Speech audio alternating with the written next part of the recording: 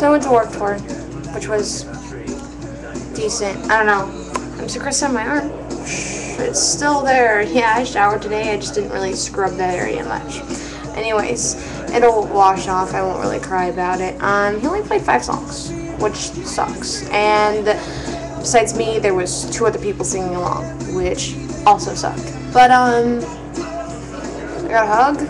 Got to see him. Who knows? Next time he's going to be in Oregon, so it was worth it. And I haven't had coffee in like a week, and I'm dying slowly. And we finally just got some, and it's brewing right now. And it's like, oh, it's bringing me back to life very, very slowly. Anyways, but so after the MC thing, I was very kind of bummed out because I was like, oh, you only stayed out for like 15 minutes and then only hung out for a little bit. Shit. I didn't really know what other bands were going to be there. I missed Horror Pops, which sucks. And, but then, surprise, Street Dogs is there. And I was like, I know who they are, cool.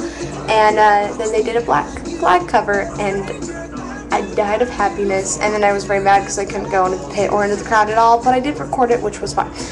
And then Rise Against went on, and I watched people get carried out of the pit in pieces and bloody, and I felt really bad. And I was like, I'm glad that I'm not into this band enough to be jealous of those people.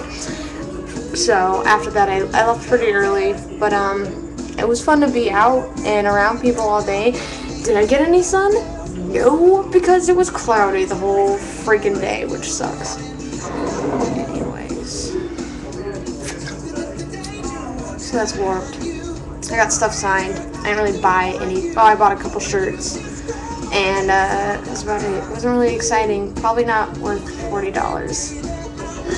Whatever. Look at this. It's cute. Why can't I figure out how to show stuff on camera? Aww. Gay.